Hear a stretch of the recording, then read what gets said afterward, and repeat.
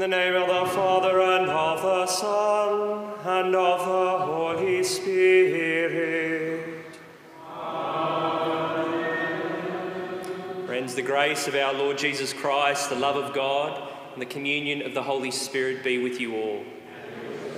Friends, on this beautiful day, this beautiful morning, we celebrate the feast of the Most Holy Trinity, the God who is love. So gathered in Christ's presence, as we always do, we gather mindful of the wounds that we bear, certainly mindful of our own sin, but in this moment of the Mass, ever mindful of the mercy, the love, and the gift of the Father, the Son, the Holy Spirit, the closeness of our God.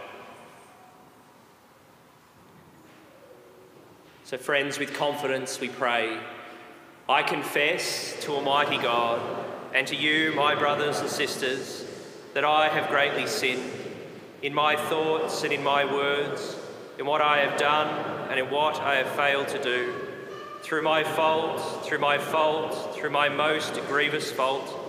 Therefore I ask the Blessed Mary, ever Virgin, all the angels and saints, and to you, my brothers and sisters, to pray for me. And may Almighty God have mercy on us, may He forgive us our sin and bring us to everlasting life. Kyrie eleison. Kyrie eleison. Christ eleison. Christ eleison. Kyrie eleison.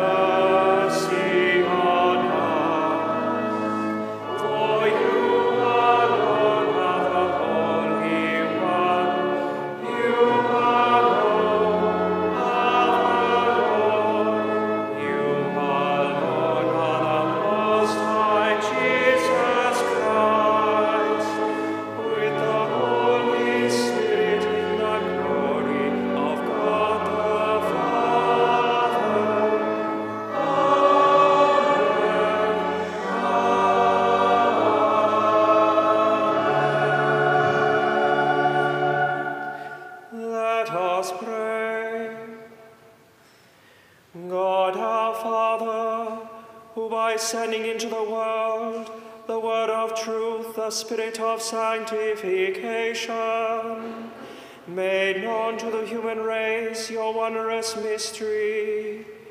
Grant us, we pray, that in professing the true faith, we may acknowledge the Trinity of eternal glory and adore your unity, powerful in majesty. Through our Lord Jesus Christ, your Son, who lives and reigns with you in the unity of the Holy Spirit, God, forever and ever. Amen.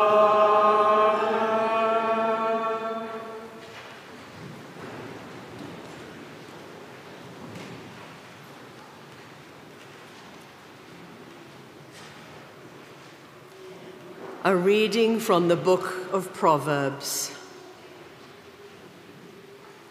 The wisdom of God cries aloud. The Lord created me when his purpose first unfolded, before the oldest of his works. From everlasting I was firmly set, from the beginning, before earth came into being. The deep was not when I was born. There were no springs to gush with water. Before the mountains were settled, before the hills, I came to birth. Before he made the earth, the countryside, or the first grains of the world's dust. When he fixed the heavens firm, I was there. When he drew a ring on the surface of the deep, when he thickened the clouds above, when he fixed fast the springs of the deep, when he assigned the sea its boundaries, and the waters shall not invade the shore, when he laid down the foundations of the earth, I was by his side. A master craftsman, delighting him day after day, ever at play in his presence, at play everywhere in his world, delighting to be with the sons of men. The word of the Lord. Thanks be to God.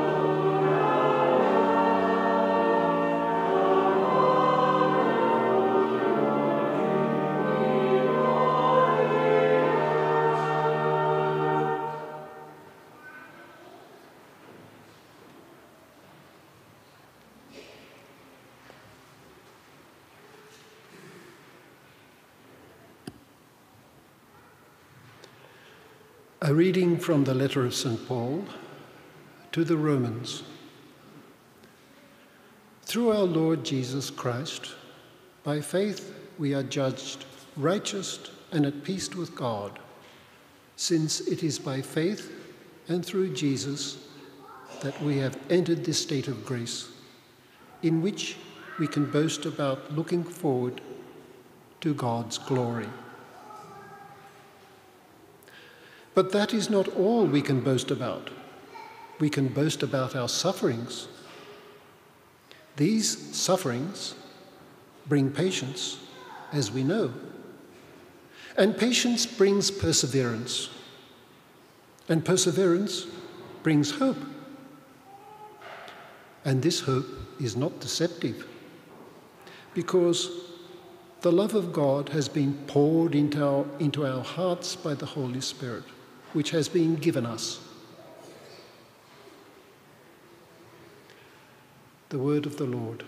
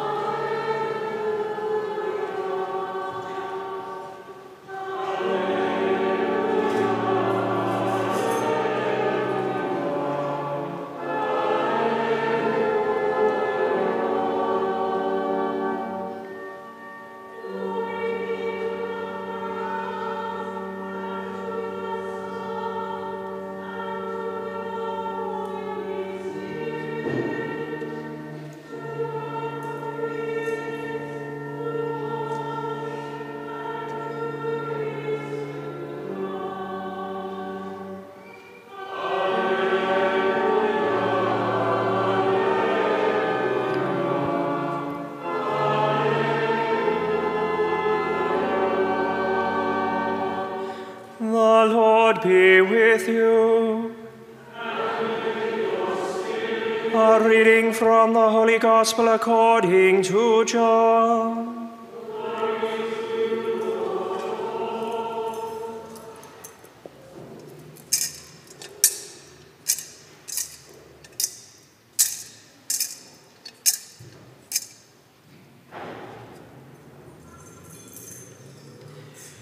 Jesus said to his disciples, "I still have many things to say to you, but they would be too much for you now.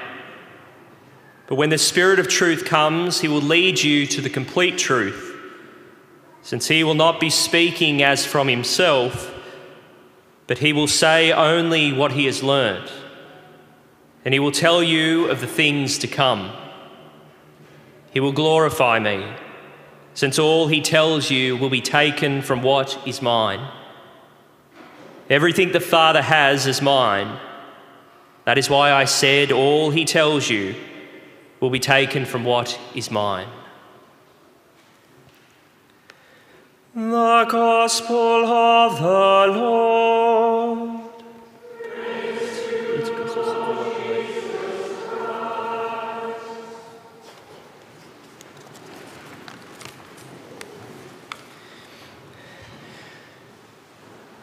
Friends, it's interesting to contemplate the fact that, at least it is for me, an extraordinary chunk of Jesus' life is hidden from our eyes, from human eyes, even human history.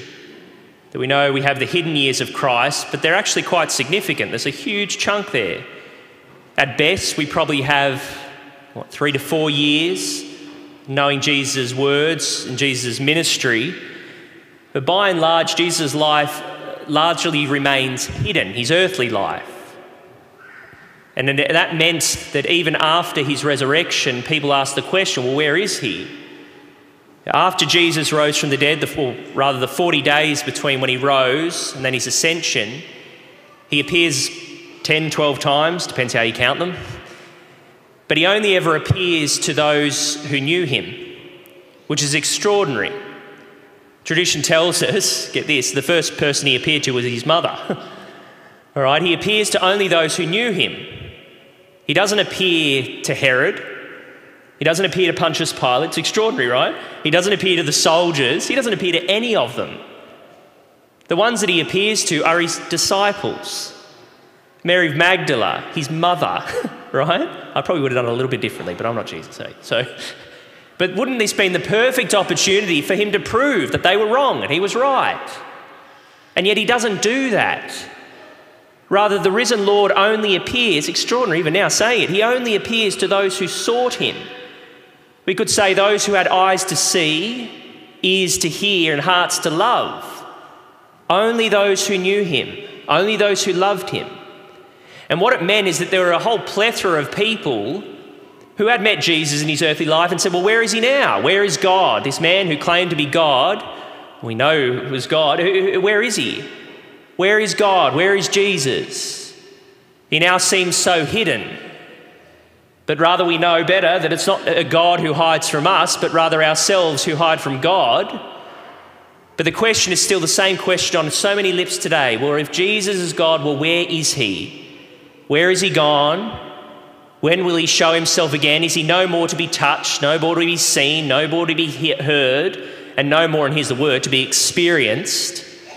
But now does he just remain this sort of divine, mystical illusion of the past? Where is God?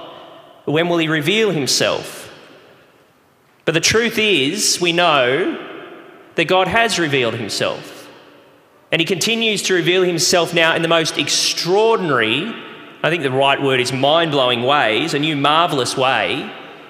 We see that God reveals himself, of course, in his Son, in the incarnation, that God now takes human flesh. There is now flesh in the Trinity, dwelling with God. Before the incarnation, God did not have human flesh. Now God has human flesh. And then we see too, only a few weeks ago, the breath of God, the Holy Spirit, the wisdom of God is breathed into creation, breathed into you and I, the crown and the jewel of creation, the human being. Our God continually reveals himself, but now we arrive today at the culmination of all these feasts that we've celebrated, of the incarnation of Christmas, of the resurrection of Easter, of the ascension into heaven. We now arrive at the culmination, the pinnacle of everything we know and everything we love. And that is the feast of the most holy Trinity. One God, three divine persons, Father, Son, and Holy Spirit. The image of God who is perfect love. They often joke that that Trinity Sunday, at least for priests, that Trinity Sunday is the hardest, it's the preacher's nightmare. But I can't help but think it's the preacher's dream. Because the Trinity is the reality or the truth that is at the heart of everything that possesses the human person. Everything that possesses us from day to day. A God who now makes himself known, in fact so known in human experience, that he dwells in plain sight. The doctrine of the Trinity is the most extraordinary doctrine, but yet at the same time I can confidently say it is the most ordinary of doctrines. It is the most, believe me, it's the most commonplace of doctrines of beliefs. It is the most familiar doctrine of belief that we profess. And why do I say that? Because in the first letter of John, we've all heard it quoted, the first letter of John we hear, God is love. Now again, it's not just something for a nice Hallmark card, God is love, isn't that sweet? No, God isn't someone who loves, God isn't has the attribute of love, God is love. And when we recognise that, we begin to realise that we have a God who is closer to us than we could ever dare to imagine. This is a mystery, the Trinity, of course, but not in the sense that it can't be understood. It can be to an extent, but it's a mystery that it continues to draw us deeper and deeper and deeper into love. The mystery of the Trinity, and here it is not something just to be studied. It's fascinating to study, right? So we have theology, it's wonderful. But it's an experience to be lived. It's a truth to be lived. The God who is love, the God who is not distant. This divine reality actually consumes everything that we know and everything that we love. We really think about it, what is that feeling that a mother has? I've said it before, but what is the feeling that a mother has gazing into the eyes of her baby? What is the feeling and the distress a mother or a father have when their child is suffering? What is the feeling that a husband and wife have? Well, the husband, I've celebrated plenty of weddings. When he turns around, he sees the woman he's about to marry. Doesn't matter how tough he is, a tear always. What is that? What is the feeling that a daughter has as her father is dying on his deathbed and then he's gone, then he's dead? What is that? What is the feeling, probably a bit risky here, but what is the feeling of the care we have when we see children in Ukraine suffering and dying? If it's just survival of the fittest, then who cares? We're safe. But it's not. There's a part of us that is drawn. There's a part of us that is broken. There's a part of us that is invested. Now, by and large, we would say all their experiences of love. But what they are more truly, friends, is that which is embedded deep within our human nature, evidence of something which is far more eternal, that goes down to the very depths and the molten core of everything we experience. And that is the experience of the God who is love, the God who mesmerises us and draws us deeper and deeper. I always say it takes a lifetime to fall in love, and indeed it does. But this is precisely what the God of love does and who the God of love is. I remember in West Wyalong, the primary school, I don't know why I'm telling you this, but I am. The primary school students walked in their classroom one day and they're drawing pictures of God, the Father, Son and Holy Spirit. And I remember leaning over a little girl and saying, oh, that's fascinating, it's beautiful. So we don't really know what God looks like, do we? She just turns to me and says, give me a minute and I'll show you. But see, this is the great mystery, that we're falling in love each and every day, but it is love that is at the pinnacle. It is love that is at the heart. That God is not distant, that God is not hidden. The great question after Jesus' resurrection, well, where is he? But God is more intimately close to us than we could ever dare to imagine. Mark Twain in 1897 coined one of the phrases that has become most famous in English literature in his book Following the Equator: truth is stranger than fiction. And many people quote it, truth is stranger than fiction, period. But it continues, truth is stranger than fiction because fiction needs to abide by what the human mind thinks possible. Truth does not. And I can't help but think, is that not the truth when it comes to the Trinity, to the God who is not distant, but the God who is the very substance of the relationships that we cherish and experience? Whenever we love in a way that is insatiable, good on you, but it's not you. It's not you. It's something deeply embedded within your nature. That the God who breathes has breathed this truth into you. It's not survival of the fittest. There's something mesmerising about the human person. We're drawn into love. We're drawn to protect. We're drawn to change. We're drawn to transform. And that is God's mark upon us. Indeed, the mark of the Trinity. The truth is so much stranger than any fiction you and I could ever come up with ourselves. And if you don't believe me, well, then think about the ideas of gods that we've come up with in the past. Ancient Greek gods, the Roman gods. What are they? The best thing that you and I can come up with is a God who is vengeful, a God who, when he comes close, we get out of the way because he's, fire and brimstone, he'll destroy us. A God who is competing with you and I, so we've got to have to be careful. A God that we need to continually offer sacrifice to so he doesn't get too angry. But see, that's not our fault. That's the best image that you and I can come up with, the human person can come up with. But God reveals himself as love, something that we could never know had he not deigned to reveal it to us. That is the truth. And yet in his great love, what does he do? He does reveal it to us. And he reveals it gradually. Why? Because it takes a lifetime to fall in love. We hear in the reading today, the Lord says, I have so much more to say to you. All has not been said, all has been said in my Son, but now you need to learn what that love means. To fall in love with my Son, to fall in love with me through the gift and the grace of the Holy Spirit. Friends, that's the gift of life. We have a God who is not hidden. We can't ask the question, well, where is God? Because in fact, he's closer to us than we could ever imagine. God is the very fabric of the relationships that we cherish. God is love. I find it extraordinary. So many people profess, no one really believes this, but they don't believe in God. And you see how they adore and love their children. They love their family. They love their friends. It's kind of ironic because that is love. That is God. You're living in the presence of the God who is not distant, but gives you life itself, gives you love itself. Friends, we don't need to look far to experience and know the Trinity. The God who is love and perfect love. As I said before, at the molten core of everything we long for, of everything we desire, of everything that consoles. What is that feeling that a mother has gazing into the eyes of her child? Perhaps the most perfect of all love that we could see in this life. What is that feeling? It's not just an emotion that's passing. It's not coming from us. It's proof and evidence of the God who dwells close, the God who is love. And friends, that is truly a truth that is so much stranger than any fiction that you or I could ever come up with. So as we celebrate this gift today, let us know that we have a God who gives us very life. He's closer to us than it's kind of scary. He's in absolutely everything. Every emotion that draws us to another, God is present. Every gaze of love that we share, God is present. Every moment that we grieve, here's another one, we grieve for those who have died. Why do we do that? That is, again, evidence of a God who is close. The death raises so many questions for you and I, but I can't help but think that it actually raises or gives us finally an answer. And that is that our love is actually worth something. Our relationships are actually worth something.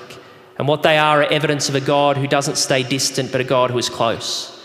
And friends, I'll finish by saying when we begin to understand the Trinity like this, we begin to see that God isn't that foreign at all. In fact, he's the very substance of everything we are. So let us celebrate that today. Let us worship the God of truth, the God of love, the God of hope. Again, in the first reading, we heard that it leads, well, the second reading rather, it leads to perseverance, leads to patience, leads to perseverance, leads to hope. Hope in what? This life is not the life we're called to. We're called to the eternal life to live in the Trinity. So friends, lest I speak all day, let us always worship in truth the Father, the Son and the Holy Spirit. And let us each and every day, when we rise, when we go to sleep at night, let us pray, glory be to the Father and to the Son and to the Holy Spirit, as it was in the beginning, is now and ever shall be, world without end. Amen.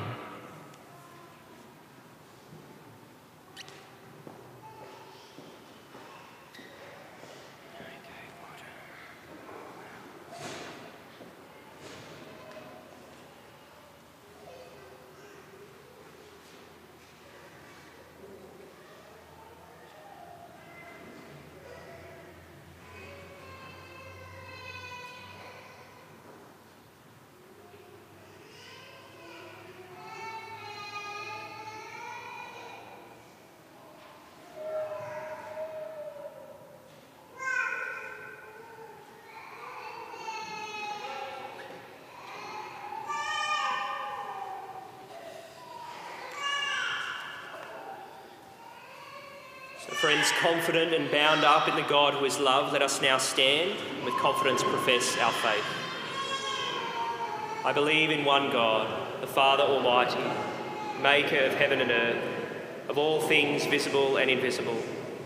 I believe in one Lord Jesus Christ, the only begotten Son of God, born of the Father before all ages, God from God, light from light, true God from true God, begotten, not made, consubstantial with the Father. Through him all things were made.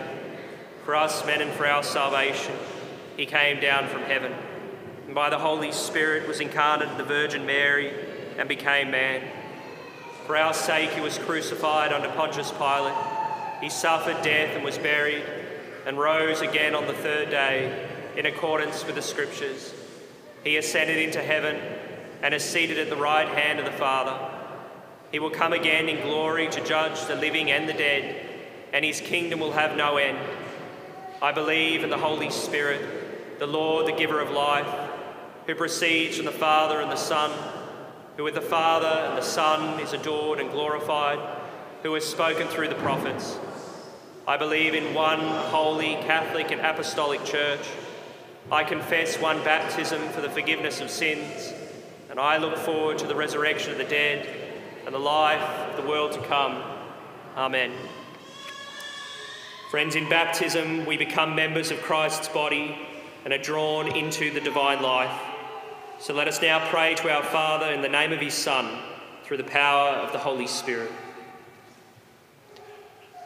For the leaders of your church, particularly Pope Francis and Archbishop Christopher, may they, guided by the Spirit, share the marvels and mysteries of God throughout the world. Lord, hear us. Lord, hear our prayer. For the baptized, may we, united in our shared identity as the body of Christ, bring his peace and hope to all. Lord, hear us. Lord, hear our prayer. For the Queen, may she, on her official birthday and platinum jubilee, continue to know the steadfast love of God and serve her people faithfully. Lord, hear us. Lord, hear our prayer. In this National Refugee Week, for all forced to flee their homes and communities, may they be welcomed and supported to rebuild their lives in new lands. Lord, hear us. Lord, hear our prayer. For all receiving the sacrament of confirmation in this season, may they, sealed with the gift of the Holy Spirit, be conformed to Christ and filled with faith and joy. Lord, hear us. Lord, hear our prayer. For all who have died, particularly those killed on Pentecost at the St. Francis Xavier Church in Nigeria, may they rejoice in the company of the Trinity in our heavenly home. Lord, hear us.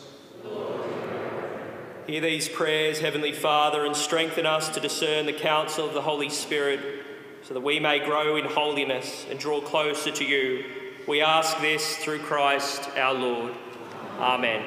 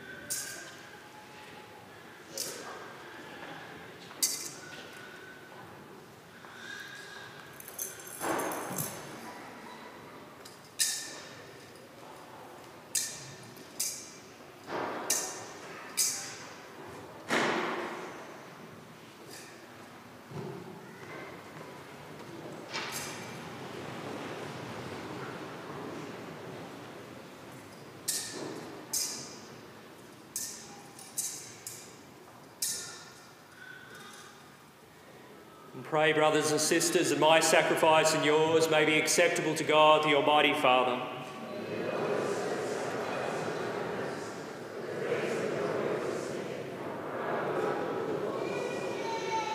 Sanctified by the invocation of your name, we pray, O Lord our God, this oblation of our service, and by it make us an eternal offering to you, through Christ our Lord.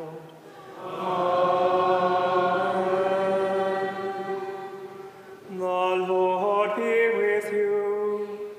And with your spirit. Lift up your hearts. Let us give thanks to the Lord our God. It is truly right and just, our duty and our salvation, always and everywhere to give you thanks, Lord, Holy Father, Almighty and eternal God, for with your only begotten Son and the Holy Spirit, you are one God, one Lord, not in the unity of a single person, but in the Trinity of one substance. For what you have revealed to us of your glory, we believe equally of your Son and of the Holy Spirit, so that in confessing of the true and eternal Godhead, you might be adored in what is proper to each person, their unity in substance, and their equality in majesty. For this is praised by angels and archangels, cherubim too, and seraphim, who never cease to cry out each day, as with one voice they acclaim. Holy, holy, holy Lord God of hosts, heaven and earth are full of your glory. Hosanna in the highest. Blessed is he who comes in the name of the Lord. Hosanna in the highest.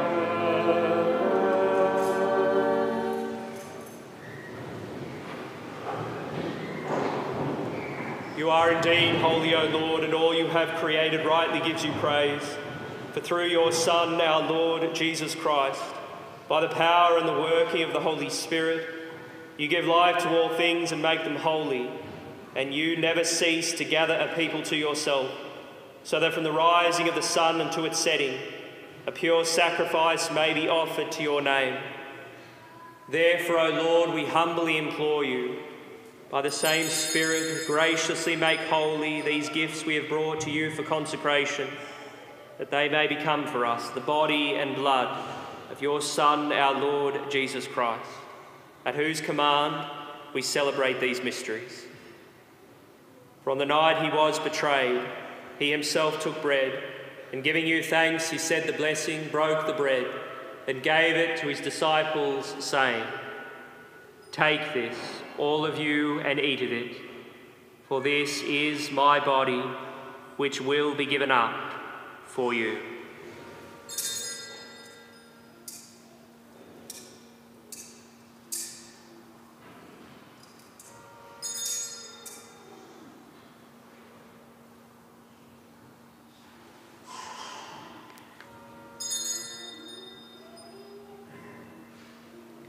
In a similar way, when supper was ended, he took the chalice, and giving you thanks, he said the blessing, and gave the chalice to his disciples, saying, "Take this, all of you, and drink from it, for this is the chalice of my blood, the blood of the new and eternal covenant, which will be poured out for you and for many for the forgiveness of sins. Do this in memory of me."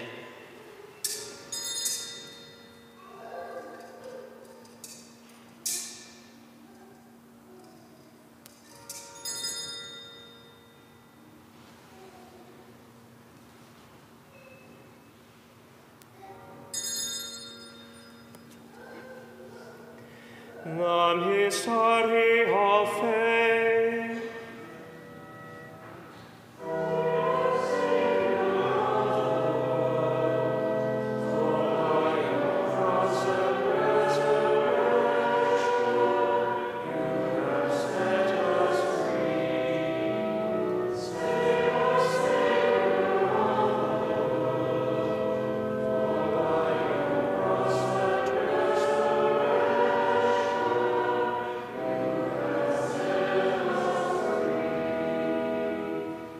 Therefore, O Lord, as we celebrate the memorial of the saving passion of your Son, his wondrous resurrection and ascension into heaven, and as we look forward to his second coming, we offer you in thanksgiving this holy and living sacrifice.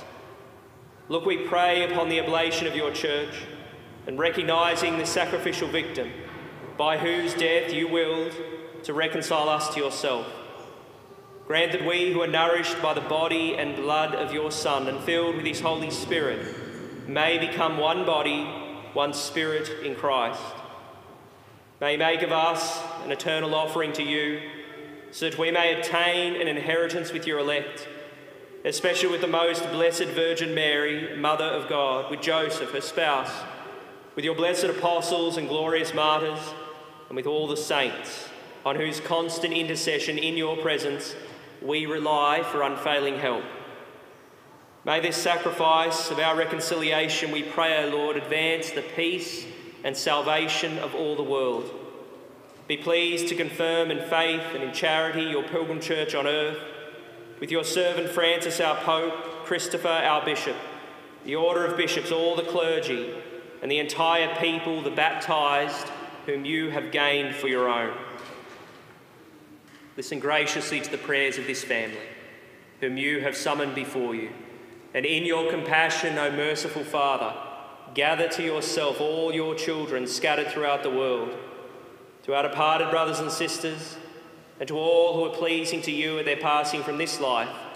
Give kind admittance to your kingdom. There we hope to enjoy forever the fullness of your glory, through Christ our Lord, through whom you bestow on the world all that is good. Through him and with him and in him, O God, Almighty Father, in the unity of the Holy Spirit, all glory and honour is yours forever and ever. Amen.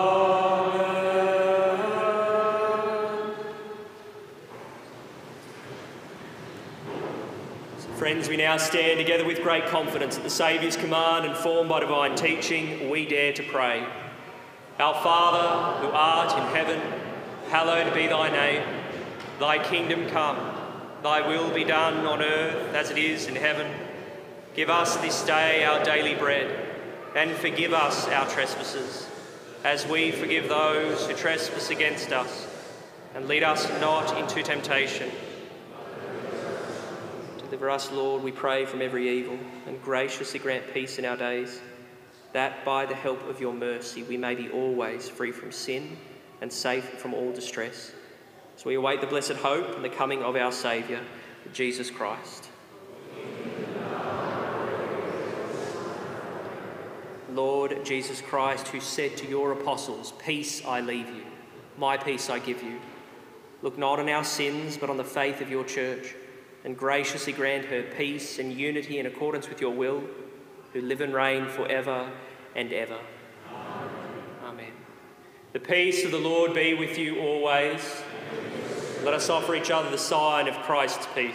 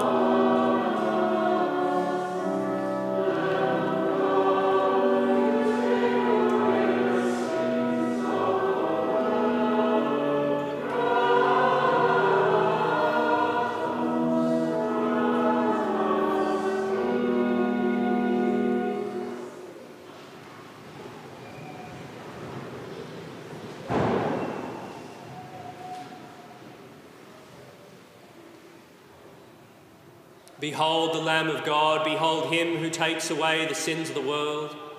Blessed are those who are called to the supper of the Lamb. Lord, I am not worthy that you should enter under my roof, but only say the word, my soul shall be healed.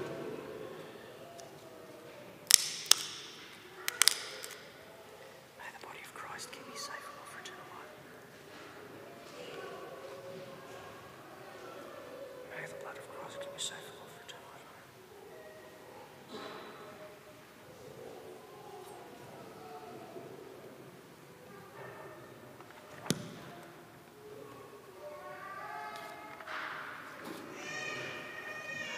Since you are the children of God, God has sent into your hearts the Spirit of his Son, the Spirit who cries out, Abba, Father.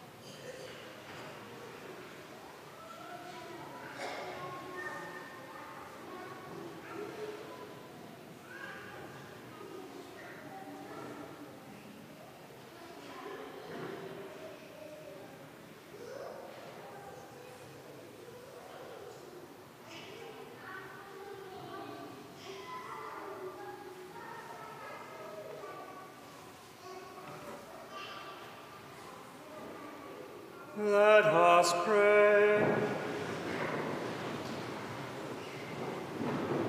May receiving this sacrament, O Lord our God, bring us health of body and soul, as we confess your eternal Holy Trinity and undivided unity through Christ our Lord. Amen. Dear friends, great to be with you again this week.